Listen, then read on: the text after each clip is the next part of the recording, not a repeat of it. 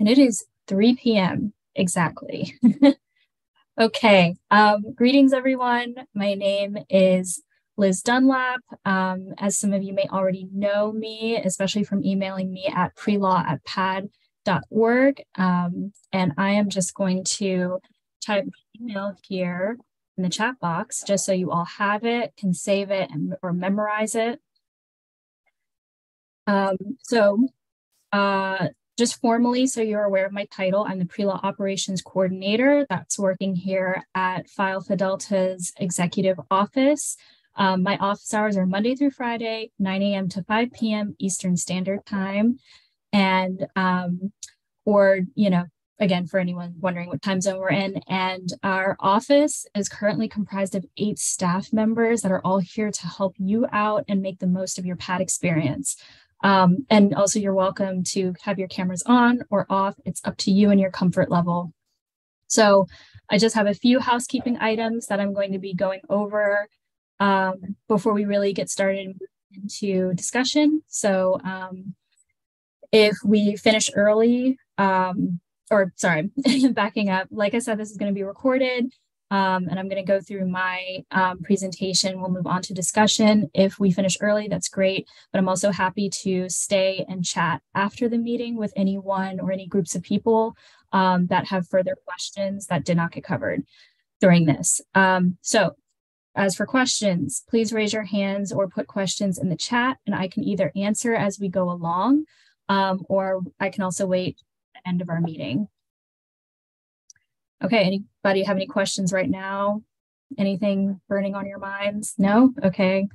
All right, so let's dive into our topics for today. I want to begin today's presentation just by going over the major deadlines, not just for the spring, but also a few major events in the fall that you can start preparing for now. Additionally, I want to share some notes about our current fee structure that you can jot down and keep in mind going forward when you're recruiting new students. And it would probably also help if I shared my screen so you can also see my presentation. Okay, so sorry for that delay, everyone. All right, so can everyone see my screen? Okay, lovely. All right, so if you are already current officers or have been previously reported to me, then you should have already received some emails already from our office about some of the following important dates and events that I'm about to cover. And so April 5th, that is our deadline to hold officer elections. Yes, spring elections should happen annually and ideally once per year so that newly elected officers have at least one full year to fulfill their role and reap the benefits of being a leader within the chapter. We know sometimes it's not always possible to make this exact deadline. I've had chapters even do this earlier.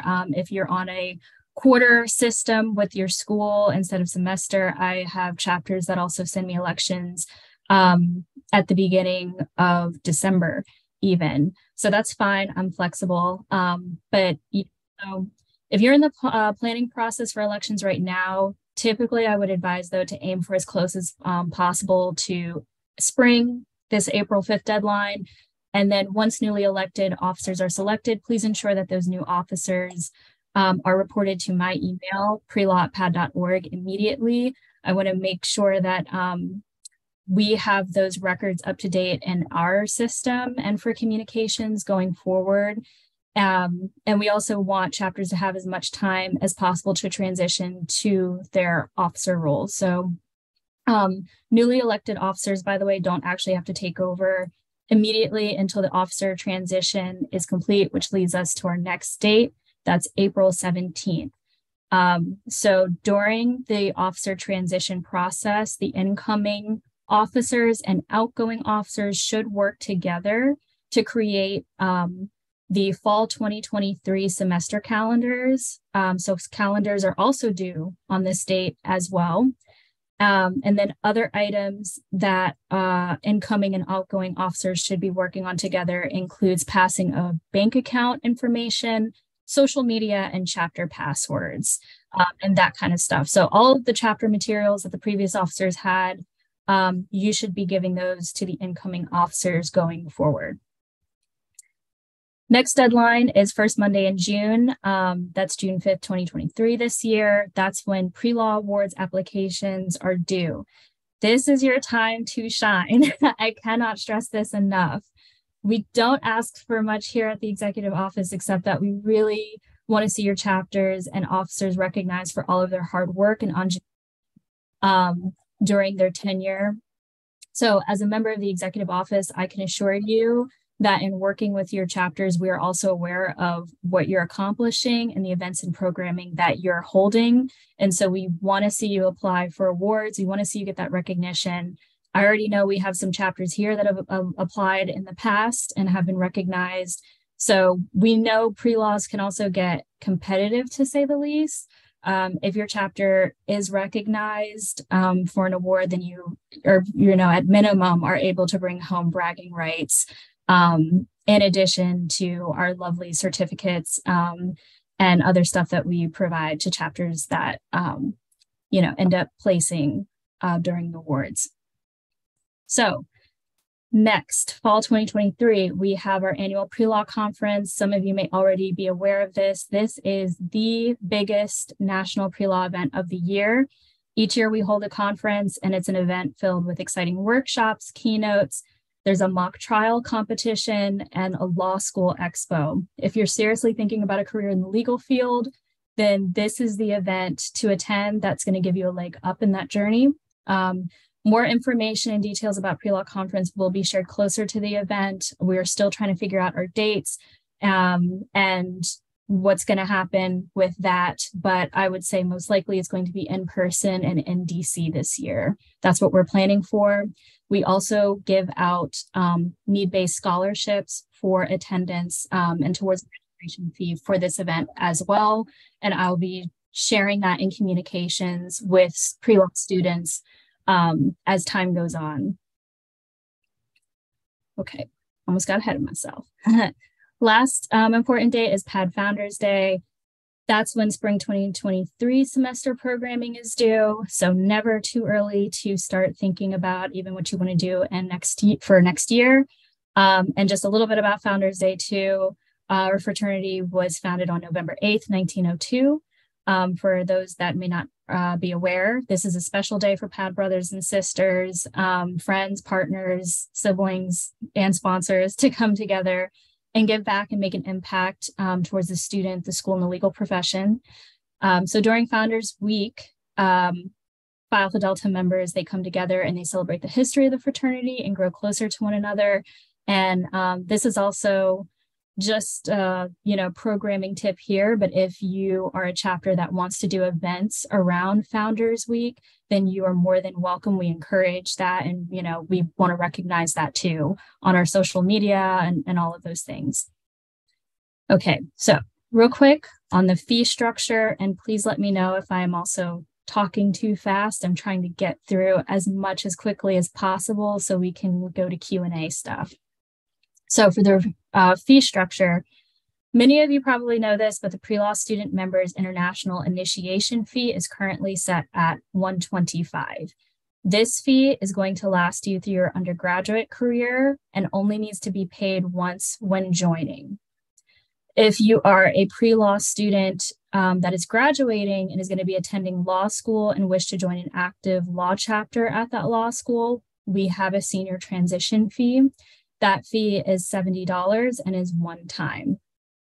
There's no fees if the student is transferring schools, for example, and maybe they go from one active pre-law chapter to another active pre-law chapter.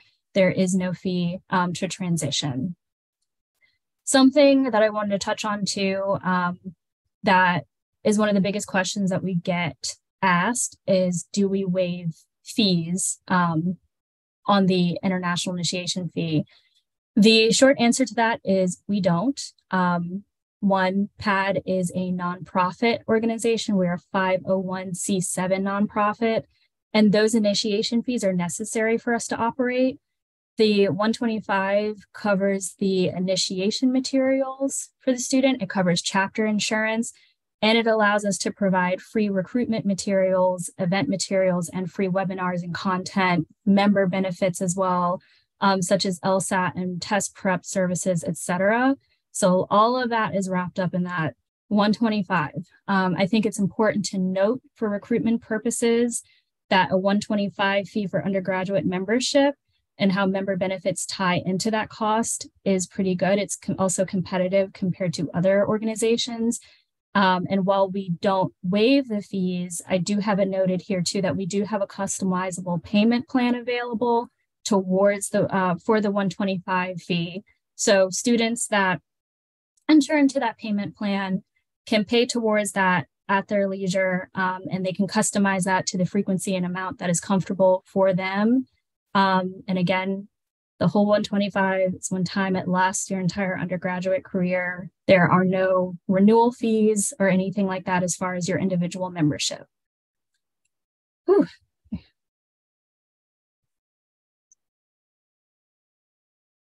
All right, is everyone still with me? Okay, so since we've covered fees, and the last thing I mentioned about is if we waive fees, that's going to transition us to our next section, spring recruitment. Why is spring recruitment important? Chapters should be recruiting all the time. Consistent intake of new members is, also healthiest as opposed to spikes in membership. There's a little bit of a difference between spring and fall. Spring is a good time to focus on anyone who didn't join last semester in the fall and to adjust your strategies, which I'll go over in a minute.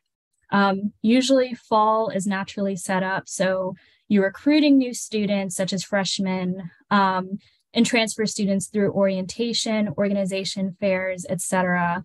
Spring can be a time to follow up with those people who showed interest but didn't join in the fall. And I also want to encourage you to not forget to engage with any grad students on your campus. They are also welcome to join a pre-law chapter, and we are proud to have an open membership policy.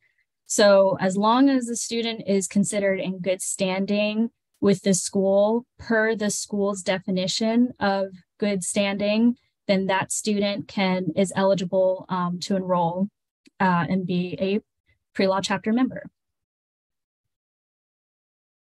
So if you're struggling with engagement in your chapter, I know that this is a problem for everyone.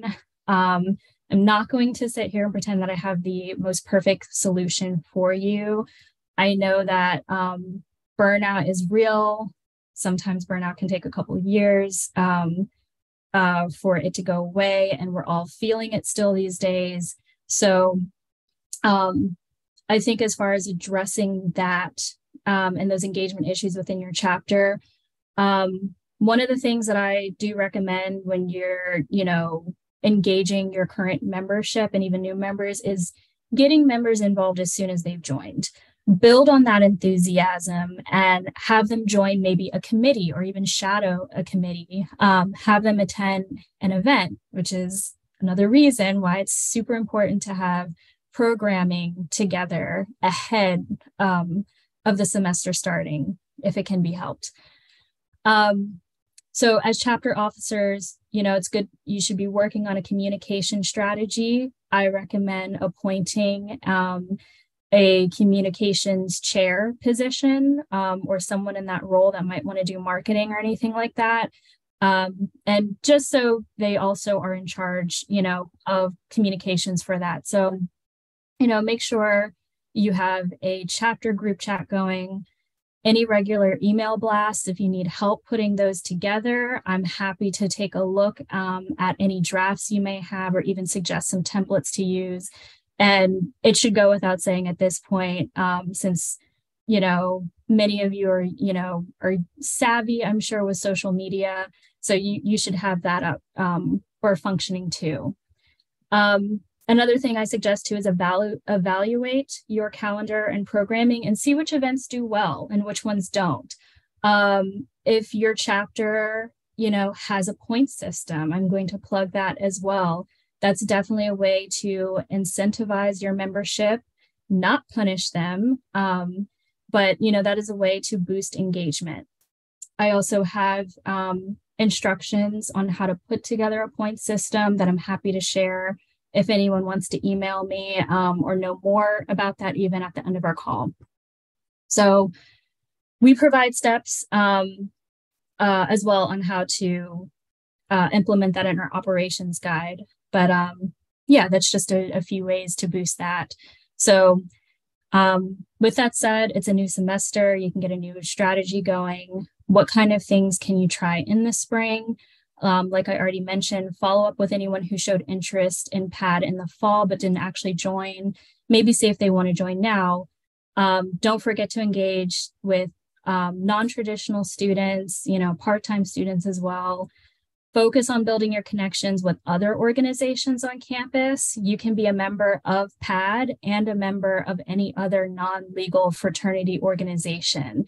I have pre-law chapters that work with their, business student organizations or, other orgs, on campus. So you might even be able to recruit from those groups as well to add to membership or, co-host and plan events together as it makes sense. And last, you can tailor your spring events to topics or programs to things that will help your members also prepare for finals, and even LSAT exams if they're going to be sitting for that. All right, planning for elections. This is one of the big things for spring.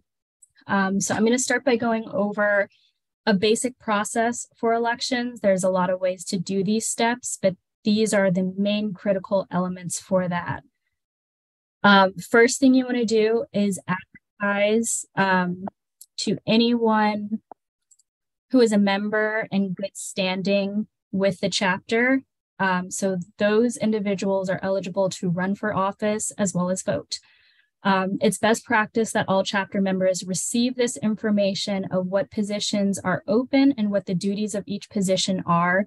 You can find position descriptions in the chapter operations handbook.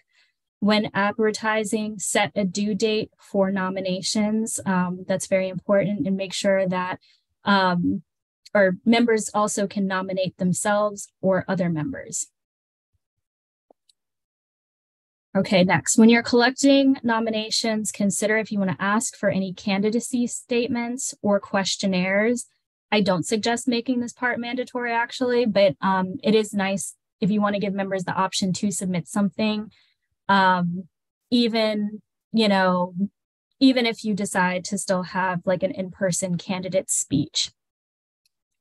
Once you have the full slate of candidates, you'll want to publish the slate and all the logistical details to the chapter. This will include when elections will be formally held, in what format, if it's virtual or in person or both, and when chapter members will have an option to hear or read candidates' platforms. Personally, I think it's a good idea to have these published in advance so everyone has a chance to hear, but you can set things up so candidates can speak in person before voting.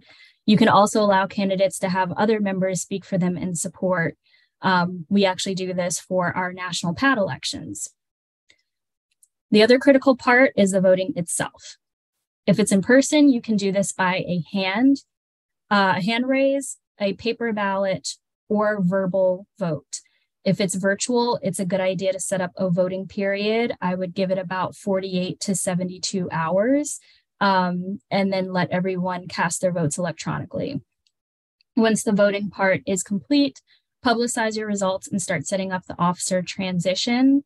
Part of this publicizing is one, telling me here at the executive office who the board is going to be, and then your chapter president, any faculty advisors, and if required, your school administration involved with student organizations, activities, and fraternities. All right. So virtual versus in-person. So just a few notes on that one. When it comes to elections, at this point, I say accessibility continues to be key in 2023. One of the benefits, I'll go into benefits or pros and cons of virtual versus in-person elections. So with in-person, One of the benefits is you can have people present their candidacy statements live and offer a chance for questions. It also goes faster, actually. One of the cons of in person, though, is that if someone can't attend, it limits participation. So one of the benefits of virtual is that in some ways it can be a little bit more streamlined, but the con is that, it can take longer. There's less chance for candidates to interact with members. And so, if there's a happy medium, you can always consider a hybrid option. You can host a candidate forum where candidates can speak, answer questions, but also publish written statements, and then have the voting part electronically, and that can be done in a shorter time period. So common election issues that I see. One of the common issues I see is participation from chapter members, like not having people actually vote. If you can't get everyone together in a room, maybe a virtual vote is the way to go. We consider here at P.A.D a quorum or 20% of your chapter's membership in good standing as at least a minimum, that's allowed for voting. If you can't get that, though, definitely let me know. And we have some specific procedures for how to assist with that. So you may not always see 100% participation with elections. Another common issue is a contentious election. Something else to definitely let me know about. We know elections can get nasty. If you feel this is going to be an issue, I recommend inviting a faculty advisor or someone on campus that can be a neutral third party to help mediate, as long as they know what the election rules are. And if you can't get that, I'm also here, and we can work something out so that I can be involved to help oversee anything if need be. Another issue that we see is lack of candidates. I recommend you to just fill the positions as you can, add more officers later. The main key positions I would focus on would be president, vice president, and treasurer. President and treasurer in particular, because those are the two positions that are supposed to have access to your chapter bank account, and that's written within our fraternity policies. And the last common issue is if you're doing virtual, tech issues, they happen, but I would try to be as flexible as you can. And, for people that are participating in a virtual election, be as patient as possible with people that are organizing it. Because even with the best planned event, when there's tech involved, stuff happens. Okay.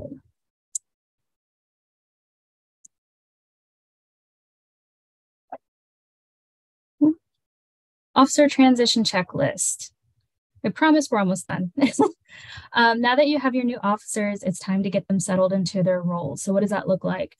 Your transition can be a process or a single meeting. It can be everyone all together or a one-on-one with each officer training their replacement. Like I said before, this doesn't have to be right away. If you can, try to have a shadowing system for a month or so afterwards. Of course, timing that between finals and summer break too. But, it can also be done in person on campus or even virtually too. It's up to you. Just make sure that it is done. So review your checklist. This checklist is in the new officer guide that is on our website.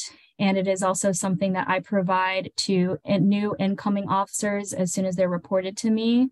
That document has everything that a new officer would need to know. And best practices and practical ideas, I would say, to make sure that you have your transition go smoothly is have some sort of binder, flash drive, or Google Drive with your chapter's documents. Think about, and that also includes like accounts, passwords, all the files, the things that you see on the slide here. And something I would consider too for the outgoing officers, think about what you wish you'd known starting your officer tenure. And that's, just you can keep it in notes, depending on the relationship too that you have with the incoming officers. You can talk to them about that and any advice or wisdom you'd like to impart to them. To the new officers that are incoming, take notes during the year because it's going to help you as you go along, and it's good to reflect back on. For new officers, something else to keep in mind for operations is you need to make sure that those new officers have access to bank and school contacts so that they are supported. The banking stuff is very important.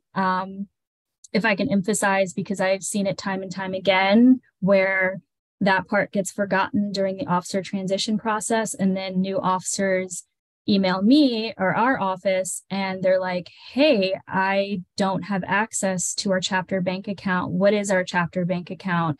And 9 chances out of 10, all of that information was held by the old officers. And also our office does not,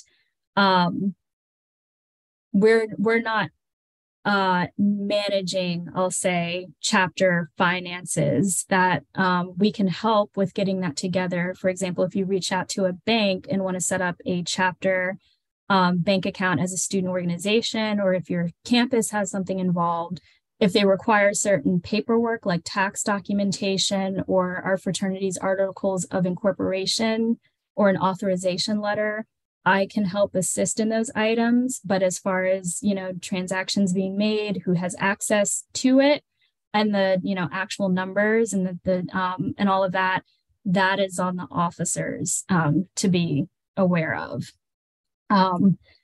So I would also recommend, with that said too, is if you have a faculty advisor, make sure your faculty advisor is also aware of some of the ins and outs with your chapter bank account, passwords and all of that. Like I said, with your documents, because your faculty advisor will be there, also assisting incoming officers after you've gone on and graduated. So it's also good to have someone else on campus that's aware of that stuff. Okay. All right. So planning chapter events and programs, just some general event advice that I have. When it comes to putting your calendars together for semester programming, we do have requirements and examples listed out in our chapter operations guide. Please use them. We can also provide past calendars from your chapter. It's part of a reason why we ask to review them too. We collect those. So just as a general reminder, your calendar should be about 75% professional and academic, 10% social, 15% community service, plus fundraising events as needed. Chapter programming is not only your best recruitment tool, as I've touched on before, it's what keeps your membership engaged as well within the chapters. Some other advice on events that I have is, like I said, work with other organizations to co-sponsor and share resources. You can double up on your event categories for, if you decide to have something that is both academic and maybe a fundraiser, if you do a movie night or hosting anything like that, that's an idea. And, you can even have a niche or signature event that you're known for. I have some chapters that do annual retreats that are highly successful. So if anyone here on this, webinar also has a major event that their chapter does, please feel free to share that in the chat. That is also like a good example to see. So I've talked a little at length already about the pros and cons of conducting virtual versus in-person events. I think at this point, we don't have to, hash that out even further. So I know as I said it before, that was mostly applying it to elections, but it can also just be applied to event planning in general. National events to be aware of are pre-law conference. I've, said a little bit about that before. We have a P.A.D speaker series. You can even host events around our speaker series for watch parties or share those recordings in your communications and social media as a recruitment tool for new members to get them interested. We have a P.A.D YouTube where our speaker series is held. If you want to link to that, I'm happy to share it. You can email me for that. Besides that, we have partner content. You've probably gotten emails before from some of our partners like AccessLex and PowerScore, among others, that are also happy to hold events for your chapter specifically for that, and they can find speakers for you. Between P.A.D speaker series, our partner content, you can even think about participating in other chapters events. We have our P.A.D calendar on the website, so take a look at that, because we're always sharing that stuff if another chapter or P.A.D member is holding an event.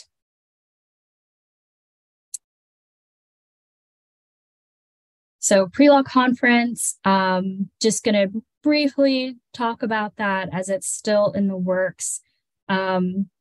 So pre-law conference, it's an annual event. It occurs each fall, usually around November. It's one of our largest pre-law events in the country that brings together other pre-law members, law school admissions counselors, alumni, and professionals in the legal field for networking. Ding, ding, ding. That's the big thing. And we also have workshops, keynote speakers, highly anticipated mock trial competition. If your school does not have a mock trial competition, but you're thinking about participating, get in contact with our office and we can see how we can assist you maybe in getting that set up. Yeah, our law school expo, we have social events. It's a lot of fun. So yeah, that's just one of my main takeaways. It's just a very fun event. And we do have funding options available for that too. I've said we have a scholarship. I am pleased, to say that last year's pre-law conference, we had over $20,000 from sponsors that were given to our organization, just so we can award as many scholarships as possible for students to be able to attend and have their registration fee waived. And so, we'll take a look and see what this year will look like, but that's something that, we've always been able to provide scholarships. But in addition to that, because there's other costs, such as travel costs, when you're there, lodging, eating, getting around DC, and all of that, I do recommend that your chapter starts thinking about fundraising, and whether you want to have a fundraising event or even going to your school and, potentially have, starting the conversations to see if the school can also provide any sort of grant funding or anything. So that way your chapter can attend. This is an educational event too, which is something to keep in mind and emphasize if you do talk to your school about that as well. And as soon as we have our dates and location for this year finalized, we will be working on really pushing out communications. And I even have a budget, like a sample budget and funding template and proposal letter that you can provide to your school if you want to go to them and ask for funding for this event. So that's my thing on pre-law conference. That was a lot. I'm just going to end with this last slide here. These are some pre-law officers' resources. Most of our operating guides, all of our operating guides can be found on our pre-law officer resources page. And the main guides to really, focus in on our operations guide, new officers resource guide, our fundraising guide, and your pre-law model bylaws. For the last one, I'm going to say if your chapter has not, is not aware if you have chapter bylaws, update that using this form here and make sure that it is turned to me for review. And then after it's, after I've given the go ahead, you can disseminate that out to your chapter for final vote and approval. And you want to make sure that your chapter members are also aware of your chapter bylaws, and can also refer to that too themselves. Okay, so I'm done. That was so much. Thank you all for sticking with me thus far. And if you want to jump into our Q&A portion, I'm happy to do so. You're welcome to unmute yourself, or if you have any questions or anything in the chat, just let me know. Hi, I have a question. I don't know, can you hear me? Yes, I can, Gavin. Okay, yeah, I have a question, and it's about initiation. I've had a few people reach out to me about initiation and what initiation should look like, how it should be performed, what should be done. I've kind of looked into some things, read in the P.A.D, like sort of organization, how things should be structured, but I just kind of want to know from your perspective, what should we be doing? Do we light like candles, or do we have to dress up, or is it just more of like an informal sort of a thing? This is one of those things where it's really up to you how formal you want it to be. So for example, I've had a chapter hold one of their initiation ceremonies, and their one of their state courthouse type of thing. You can invite speakers or guests working in the legal field. You can invite, people's families. So our pre-law book of the ritual, which I think you were referring to, is our guide that will give you a script of, what to say and, how to go about your initiation ceremony. And I'm going to drop this here in the chat for everyone. But, you referred to, lighting candles. You're welcome to do that. I would check with your school. If you're holding the event on campus, just check with your school, what your school's rules are about, lighting any candles or anything like that. You can also hold your initiation ceremony virtually. We have, another version of our book of the ritual that is adapted for having virtual ceremony events too. So, it's up to you all. And with also the initiation ceremony, since we're on that subject, I want to remind everyone to make sure to request new member materials ahead, at least a week ahead of your initiation ceremony, as you're recruiting new members. So P.A.D, who's our director of membership, she's going to be doing a membership meeting similar to this, but just to talk about membership stuff, and everything that, people should know. That's going to be next week. So you can talk to, her more about like what that looks like, requesting materials, what is included, and also I'm sure is going to run through to who is eligible to be initiated and who isn't. But as far as the structure of that, we do have the script to read, but you can definitely play around with it to make it as formal or informal as you want it to be. Okay, thank you so much. Of course. Okay. Good afternoon. I have a question. I'm with the Spelman College chapter of pre-law, and I was wondering, I saw on the website that we can request information on how to see members who are active and non-active, whether they've paid or not. Is it possible that we can get that information from you, or do we request it on the website? So Katie, again, who's our director of membership, she is a person to reach out about that. And her email is pretty easy to remember because it's katie@pad.org.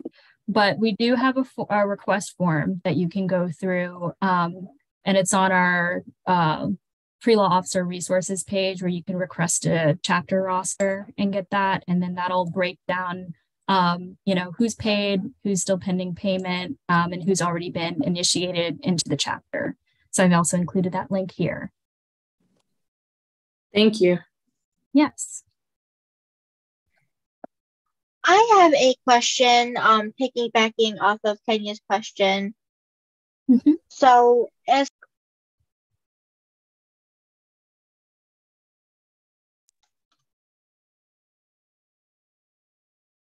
Sorry, I just muted myself. As far as members who are pending payment, because I have a payment plan. For initiation, do I wait until that payment plan is completed, or am I eligible to initiate before it's completed because I've made the initial payments? Yes, you can be initiated if you are enrolled into a payment plan, to Okay. answer your question. And that's also something to keep in mind too for everyone else as you're recruiting students. So you do have to complete that payment plan, of course, by the time you graduate, but to be initiated into the chapter, if you're on a payment plan, then you have been given the okay for that. Okay. Okay, I have a couple questions I want to address in the chat box. So Abigail has a question about students who transfer schools. What are the steps on the website or such for pre-law? So Abigail, if you are transferring schools, if you've gone from one school where there's a pre-law chapter to another one where there's an active pre-law chapter, all you have to do is just email me and I'll just go on behind the scenes as far as our website just to make sure that your information is updated and there's no fee or anything to transfer. So as long as the chapter is active, we will transfer you to that. If the chapter is inactive, then that opens up the option of if you want to reactivate the chapter, or you can also go to our membership auxiliary, which is a whole other membership tier. You still get the benefits of being a P.A.D member. You just won't be eligible to participate in any voting or be associated with a chapter, of course. And so that's a whole other conversation. And Katie also is someone that can definitely cover like more in depth about our membership auxiliary and everything during her membership meeting too. But yeah, the long and short of it, though, is if you transfer schools, just alert us so we can get you sorted to where you need to be. Okay, so another question I have from Zoe, if I'm pronouncing your name correct. So I'm wondering about current partnerships related to LSAT prep, as we're looking to do more workshops this coming semester and would love to reach out to companies already partnered with P.A.D. Okay, so I'm going to point you towards our member benefits page. And for officers too, you might have also gotten, current officers might have gotten an email from me, or should have received an email from me, I'm sorry, yesterday as well, that has laid out our current partners for pre-law specifically, as it pertains to LSAT prep and other things. And you can even partner with them on for events and programming. So Kaplan, Power Score, LSAT prep, Right Law as well. And Access Lex is also there too to assist you with the financing part of law school and, what that looks for, getting your budget together and things to consider. So we have direct contacts with each of those organizations. And if you want their emails, please shoot me an individual email and I'm happy to share their contacts with you. But you'll also find on our member benefits page too, you'll see who our current partners are for LSAT prep. And I've included that link in the chat too. Okay, so my other question. Hi, so my question is that I have a girl interested in joining my pre-law chapter, which is the only active chapter in Puerto Rico.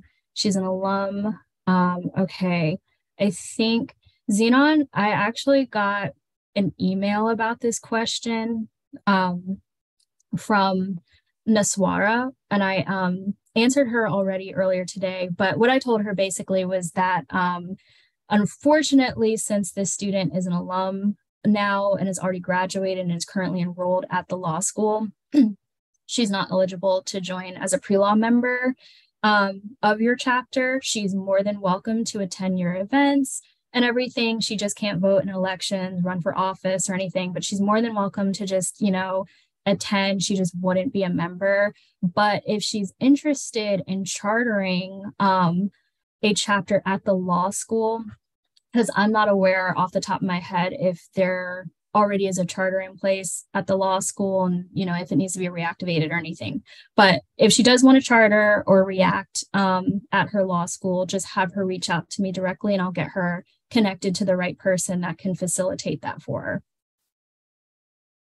Because we would also love to have that happen, especially in Puerto Rico, because I'd have to sing many praises to our pre-law chapter in Puerto Rico. You all are absolutely amazing. And I highly encourage you, for people on this call, if you also want to see examples of what really great programming looks like and recruitment initiatives, this chapter is a fine example of that. So that's all. I just wanted to shout y'all out. Okay, I have another question from Gianna. Are we able to partner with other pre-law chapters at other schools in the same city? If so, how would you recommend doing so? Oh, absolutely. Yes, I encourage that as well. If you want to, let's say, co-host an event with another pre-law chapter that's active and local, just send me an email and I'm happy to provide the officer contacts at that pre-law chapter to you, so you all can get connected with that.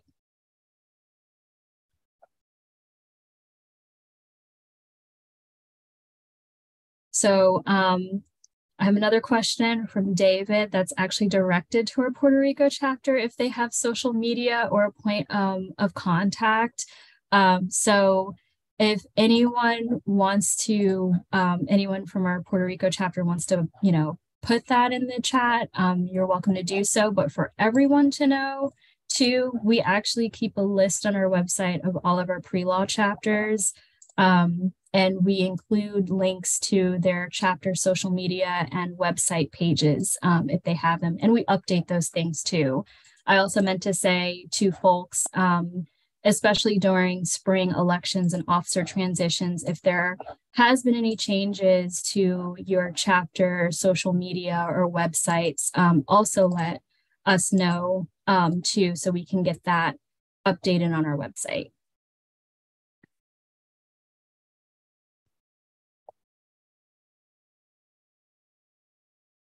Okay. Hey, y'all. Still have some time left. And any other questions? Hi, Laurel. You're free to unmute yourself or, you know, or anything if you want to ask your question verbally or in the chat. Hello, I'm the treasurer of the Florida A&M Phi Phi Law Fraternity. And I just had a question on when do we have to submit our events by? So just so we know, so it doesn't sneak up on us. Okay, yeah. So for your fall programming, that will be due April 17th this year. And yeah, and so the incoming officers, the newly elected officers should be working on that with the help of the outgoing officers too. Okay, cool. Because the only reason I asked because I'm the treasurer and Ari, she is the president, and we are currently rising seniors. We graduate this semester. So being that it will be new people in office, we just wanted to know that. So we wouldn't need to know the dates for a spring semester, being that we're trying to get some events up and running now. Okay. Oh, all right. So yeah, if you were talking about spring programming right now, that was actually due to me last fall. Okay. But if you have something tentative that you're working on, want me to review, I'm happy to take a look at that now. Or if you want to shoot me an email about it. Okay, yes, because we just been having some trouble with our chapter because we had some graduating. I think the whole board graduated. So it was just a struggle us coming in and getting everybody in order and having new members come in. So yeah, so we're still able to see the events that we're trying to have for us. Okay. Yes. And I'd definitely recommend going off of our programming template we have in our chapter operations guide that's on our website.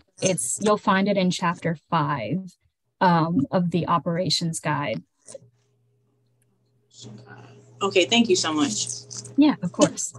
Okay, I'm gonna move real quick to another question that was in the chat about since we can't collect cash for chapter fees and need to provide a receipt, how should they be collected? Okay, so I want to make a distinction real quick about like when it pertains to fees. If you're talking about the international initiation fee versus local chapter dues.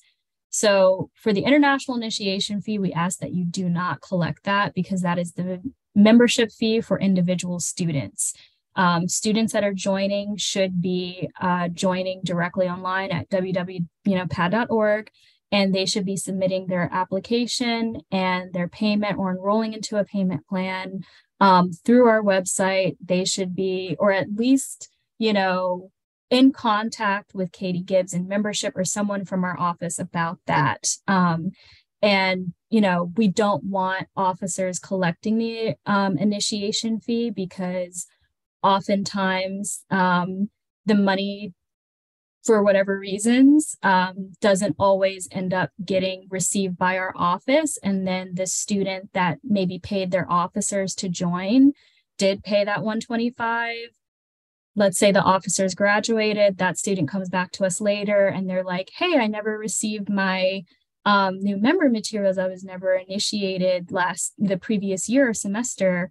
What's up with that? And then we have to tell them, well, we never received this money or your membership application in full. So, unless that student can provide a receipt, so we can, determine, that they paid, or at least so that our office gets that money, then there's not much we can do there. Now, moving on to local chapter dues, that's different. That should be written in your chapter's bylaws, and that, money should be written within your chapter's budget and managed primarily by your chapter treasurer. That money may go back to your chapter's operating expenses or anything. And you, of course, are welcome to collect that money. And that is for you all to, for the officers to be managing. The executive office do not get involved with that money or anything. So that's also another reason too why it's important to make sure that when officer transitions are happening, that new incoming officers have access to that bank account. I also want to make another point here too. I don't recommend that chapters use cash apps like, Venmo, Cash App, or anything. I know they come with minimal to no fees and can be very convenient, but they tend to cause more problems than necessary down the line. Okay, I see Abigail has their hand raised, so please feel free to unmute yourself and I'm happy to answer your question. Hi, okay, so I know that P.A.D does have an open member policy. However, a question that we do have is that are we able to request that they go to a certain amount of recruitment events to be able to join the fraternity? I know like once they pay the national fees that we're not supposed to like haze or pledge or any of that, but are we able to say that they need to go to a certain amount of events to join our chapter of the fraternity? Is that allowed? The answer to that is no. It's written within our open membership policy, but there should be no extra steps in the join process. Students, you're welcome to hold recruitment events and encourage students to attend. But if students can't make all of those recruitment events or maybe don't physically attend those, that cannot be counted against them in any way to keep them from joining. So yeah, there should be no extra steps in the join process. Students should, as long as they're in good standing with their school, they should be able to submit their application, attest that they're in good standing with their school, and, be initiated so long as they've submitted all their application materials. Thank you so much. Yes. Okay, Laurel, I see your hand is still raised. I don't know if it's another question or anything. And then Akeisha, your hand is raised. And I think also we talked earlier about Regent University too. So we can definitely talk about that here. Or if you want to, wait, I guess until after this meeting, we talk about that a little bit more in depth. Yeah, I'm okay waiting. Okay. Oh, okay. Hello. Yes. Hi, Laura. I'm sorry. Yes, I did raise my hand. So just to ask again, so you don't recommend Zelle or Cash App. So would a money order be okay? Yeah, a money order is fine. And yeah, our preference is if you have like a bank account set up, like whether it's, if your school assists with that, like for student organizations to have an account set up through them, or a banking, like a local banking institution near you. And that allows us a little bit more, at least the executive office, a little bit more knowledge of like, what bank that the chapter has been working with, because when you go to having to set up an actual bank account, they usually ask, like I mentioned earlier, like tax information, stuff like that, and a letter of authorization. And I would provide that to you. And we do keep that in our records.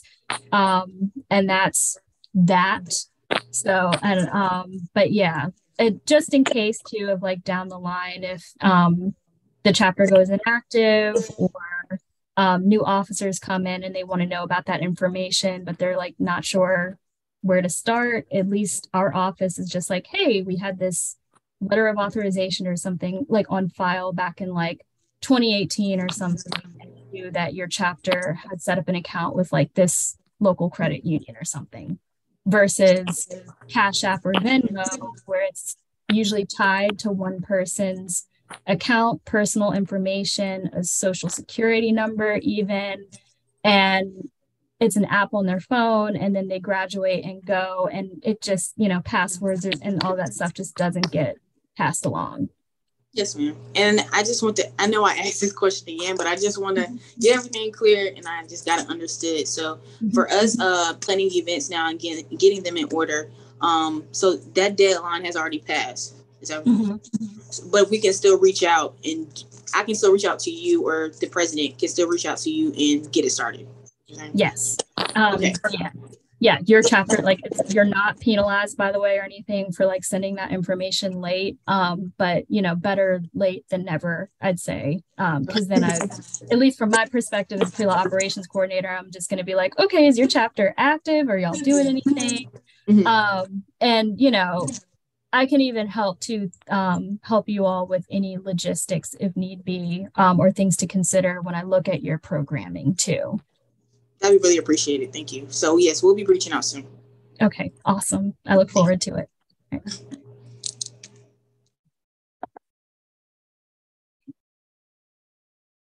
Okay, any other questions or anything?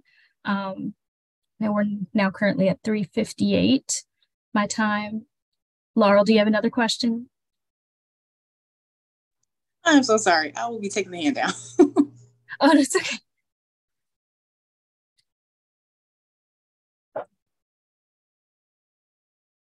All right. Well, I will reiterate, if anyone, needs any further clarification on anything for spring about Phi Alpha Delta, our policies, anything that I've covered today, or not covered today, even, please feel free to email me again at prelaw@pad.org. I'm happy to meet with you one-on-one over Zoom. You can call our office number on our website. But yeah, I am here to be a resource to you all as student leaders, and, just assist you in your chapter operations and making sure that things go smoothly this semester. So I'm very excited to work with you all, and even some new faces and names that I see in this chat. And with that said, I will give you back the rest of your day. And Akeisha, if you want to just stay on this call so you and I can discuss more in depth of your questions, then yeah, everyone, you're free to go. Thank you. Good afternoon. All right. Thank you. Thank you. Thank you again. Bye-bye. Thanks. Have a nice one. All right. You too.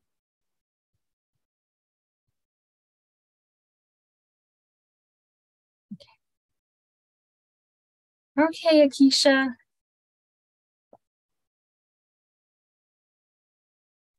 Hi. Hi. Oh no, it's okay. It's okay. Listen, I'm working from home today, so I have my like business sweater, but I'm promise that or cannot promise if I'm actually in pajamas too. I completely understand. I have my 1-year-old here, so if you see me dash across the screen, just forgive me in advance. No, you're totally fine. Yeah, I had the camera off because I'm like doing dishes and I'm like doing dinner and I'm like, so I didn't want to take away. No, I totally get it. So yeah, I'm like happy to talk. I also want to let you know about so Regent, when I checked my records too before this meeting, they are officially inactive, but we do have the chance to reactivate the chapter if you are if that's something that you are open to. Okay. Yes. And it starts. I'm interested in knowing like what's the process and like I said, I'm interested in joining. I do want to join. I do want to be a part of something, of course, bigger than myself. I recently retired from the military last month. And so I'm just trying to, get started with something outside of just going to school, the usual routine. And, just have that experience, connect with people, network and things of that sort. And I saw a list of organizations that the school had on their website. So, I'm going through all of them. I'm like, oh, this looks pretty interesting. And I reached out to the coordinator of all activities on campus. She pointed me to the president of, I didn't know there was a difference between the pre-law and the law school one. So then that's what she told me. So I kind of was going to wait on her to respond and let me know what needed to be done. But, I figured I'll go do my own research before she comes back to me whenever she gets time. So I just wanted to know, like, the whole process of starting, what, I know you talked about, the turnover as far as, old board members or cabinet members, however you want to address them as, to new ones once elections are done and so on and so forth. What happens when you are trying to reactivate a chapter, just start to finish? Because I have no idea. Okay, yeah. So since Region has been inactive for at least a whole year, so you would have to go through a formal reactivation process. And I just dropped into the chat our establishing a pre-law chapter guide, which walks through on paper what is necessary to complete a charter or reactivation effort. I want to say to you, like up front, there are no deadlines to work on this process. Okay, that's good to know. So yeah, you can work on this at your leisure. I would recommend, someone in your position that's like, would potentially be embarking on this journey is to maybe talk to a faculty advisor see about gauging interest on your campus with other students, people in your classes that might be interested in this as well, and also could potentially help you get this effort going. Okay. So with this, it's like as much support as you can get. It like makes the process go faster and makes certain things, especially when there's paperwork involved, a little less arduous. And so with the guide up, I wanted to drop down to page 8 because there has in like a condensed form, like everything that's needed. because all of those items, as you're working on them, turning them into me, and you can turn any of these things in whatever order you're comfortable with, and I will keep it organized for you. I will also be periodically checking as we get membership applications, let's say to Regent University pre-law chapter, and I will be keeping track to see if like where it says bullet point 2, paid membership applications for at least 20 students, I'm going to be keeping track of that. And also too, if you can get those students to do, payment plans. I'm so sorry, I was about to have a brain fart. Payment plans, they are eligible to be counted towards the 20 students and also initiated. Kind of like what I said when I was addressing one of the students' questions during the presentation about that. But so because I know the 125 fee can be a barrier potentially, for people that are looking to join, and right off the bat they're like, hey, I can't afford that. Right. And even with money stuff or whatever, even like one of the other things that we require is payment of the reactivation or charter fee. That in itself is $350. It can be paid online. That's paid from the school. The school pays that. So the school can. I've had efforts that have reached out to their school, because sometimes schools, they'll have like funds set aside for like new organizations or reactivating ones, and so I would go to your school first to see if that's something that they can assist. A faculty advisor again can help work with you on that. I've had chapters fundraise. And I've also been in the position too where like a chapter has everything completed, but they're like, we may not have this 350 by the time, we're ready to submit this petition, but we'll have it, maybe within like a month or something, or by a certain date. Mm-hmm. And I take that as a case-by-case basis. Okay. There's some flexibility, I'll say, as long as it is paid at some point, but there is some flexibility there. So going back though, like everything else pretty much on this list, it's pretty quick, I think, to be turned in. There's the bylaws. I would definitely recommend working on that, once you have some other students working with you on the effort, and maybe you've all appointed yourselves as, a functioning e-board, work on your bylaws together, get your letters of support. You're going to need one from a faculty advisor anyway. So you'll definitely need a faculty advisor again. And then you'll need a letter of support from the school. That can come from maybe, your school's dean of students, student activities, fraternity or sorority life, whoever is the individual or office that grants those approvals for organizations on your campus. I would find that out. And when it comes to those letters of approval, we do have like templates for that like you can, give them just to use and like sign off on. But yeah, everything though, you work on this, at your leisure. I would say it takes students at least a full academic year to get it done. And, that can even be like with a board, other students like helping get those materials done, a faculty advisor and that kind of thing. Because it can take a little time, especially if you're like having to wait for school approval on it. Right. Mm-hmm. Okay. Mm-hmm. And then, go ahead. Oh yeah, I was just going to end on the point.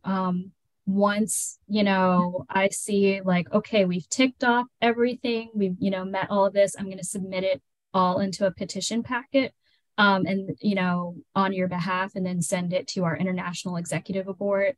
They have final approval, and it takes them no longer than a week to approve the effort. And then you're cleared to have an initiation ceremony and all this fun stuff. So that's like the React process in a nutshell. Okay. Mm-hmm. Okay. So it seems like it's gonna be a grueling process, possibly. Hopefully not. Yeah, hopefully not. It was an active chapter before. Mm-hmm. So, and you said it probably has been deactivated for about a year. So, yeah, I'll also reach out to the president of the law school chapter. Mm-hmm.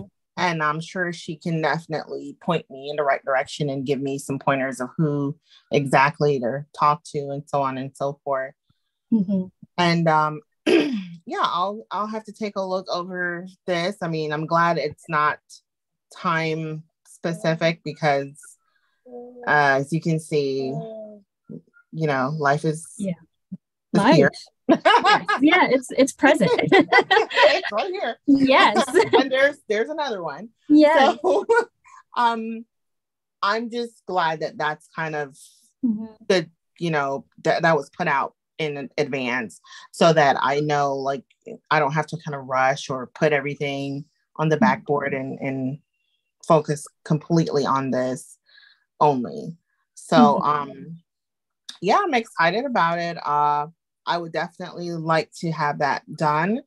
Now with the officers, once we get enough people enrolled,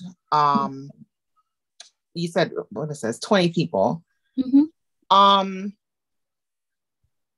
Now then we hold elections and all that stuff after that. And yes, during the process, I would say, so okay, so Regent, because Regent is inactive, we kind of waive, actually, like this is not a written rule, but we kind of waive the elections process when it comes to Reacts and charter efforts.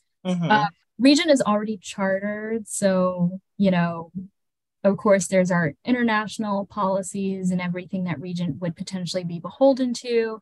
But since you all are like in the process of reactivating, it's really just a matter of, you know, just sitting down, and especially the students that I would say are probably like more like the more enthusiastic ones that are probably assisting, you know, you just discussing what roles each person would be comfortable with, and you can just pick those people starting off.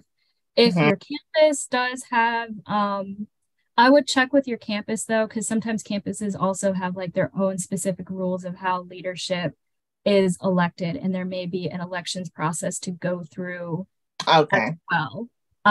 But in this case, at least on the P.A.D end, I would say you're literally fine to just amongst yourselves decide who wants to be who, because you also have to submit as part of your petition packet, you know, a list of which members are going to serve on the, you know, reinstating e-board. And I personally would not have you go through like a whole elections process and everything with that, because the chapter hasn't even been officially reactivated yet.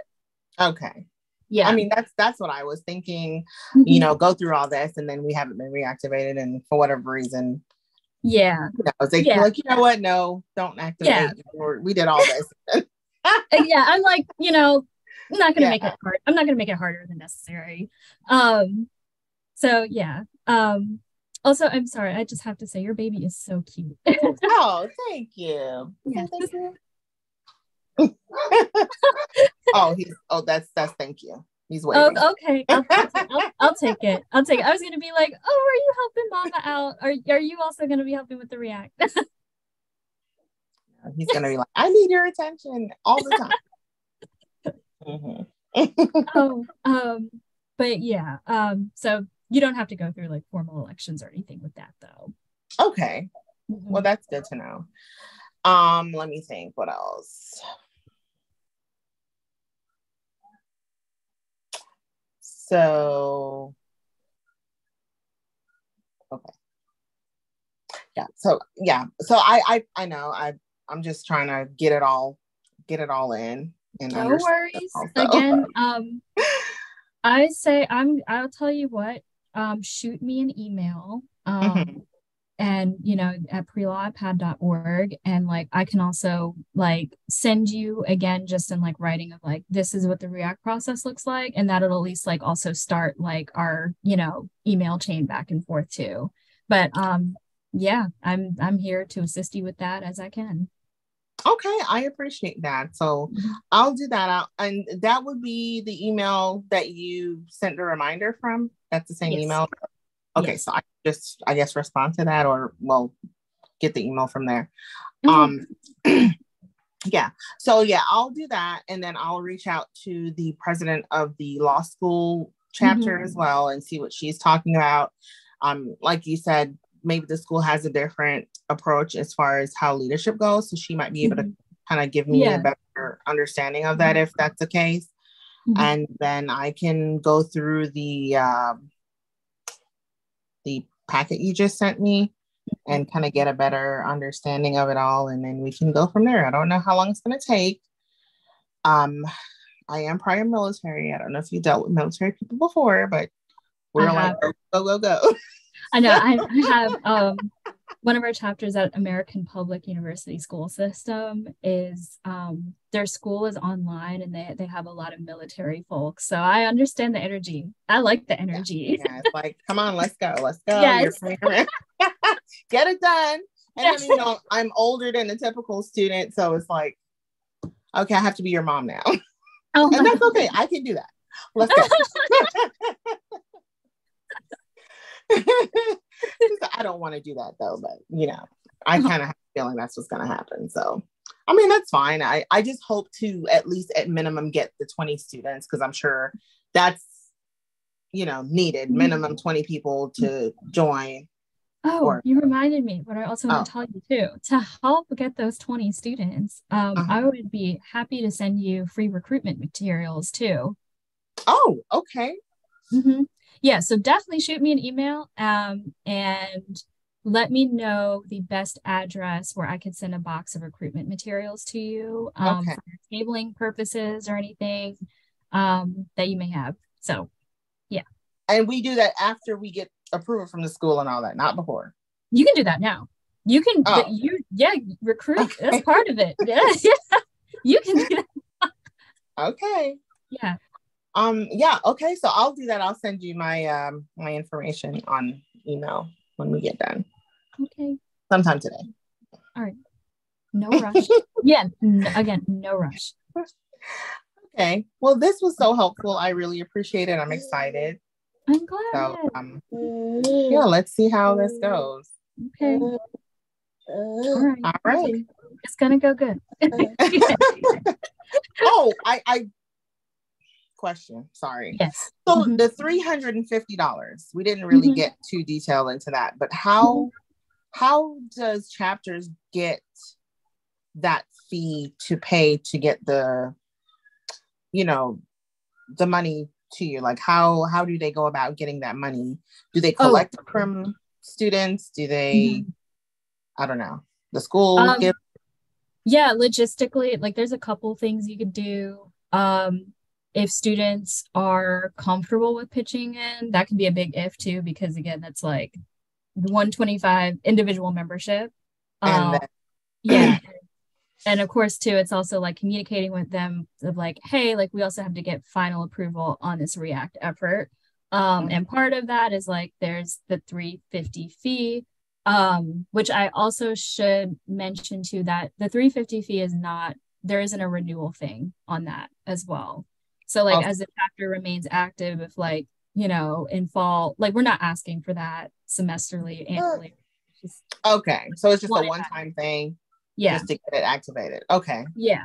But yeah, so if students, I've had some students self-fund that themselves. The main thing I usually advise though is go to the school first, because your school might and I think too, like maybe when you just talk to one of the law officers, because I'm also quite sure the process is the same for them with maybe trying to activating.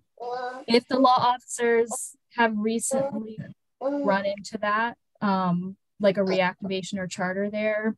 Mm-hmm. Maybe or just in general, I would ask them like maybe some advice they might have on fundraising, because you could also hold a fundraising event too. Okay. Mm-hmm. Okay. And then for the fees, for the activation fees for the student. So say I'm here, I'm trying to get this thing started. It's not activated as of yet, but I am in the process of doing it. I'm working through the paperwork. I'm doing all the, checklist, everything. Yeah. When do I submit my $125 to become a part of the program? Do I wait until everything is done, or can I do it before? Or I don't know how that works. You can do it before. You don't have to wait, because I think as long as our office has received like some payment towards the initiation fee from you, by the time like I submit the petition, because we want to make sure that you count towards like 20 paid applications. Right. Okay. Okay. So I can start that process, and then while I'm working through getting the chapter reactivated, I'm still, but I won't be attached to a chapter yet though, because mine has not been activated. You would still be attached to Regent. Okay. Yeah. And that's another thing too. I think like as you're recruiting and like students are like, I'm going to start joining now. And make sure that they join like in the drop down when they go on the website, it should be Regent Pre-Law chapter. So that way they're counted towards the 20 students. Okay. Okay. All right. Well, and you're pretty flexible as far as for questions and so on. Best to reach you via email. Yes. Correct. Okay. Yeah, or we can always like have a check-in like this. Okay. All right. Well, that's good to know. So yeah, I'll get to working on that. I'll look everything over. I'll reach out to the law school president I think she's a president. And then we'll go from there, and I'll see how this journey goes. I'm excited about it. Okay, yay. Keep the excitement. Keep the excitement. But again, too, it's like don't think of like, oh my God, like deadlines. I have to, Right. Do what you can, and again, our office is here to help as we can. I appreciate that. All right. All right. Well, thank you. You have a good rest of your afternoon. You too. Thank hope you. to hear from you again soon. And just shoot me an email about some of the stuff we talked about, and I'll have a response for you by tomorrow. At least. Okay. No problem. Thank you so much. All right. Bye-bye. Bye. Bye.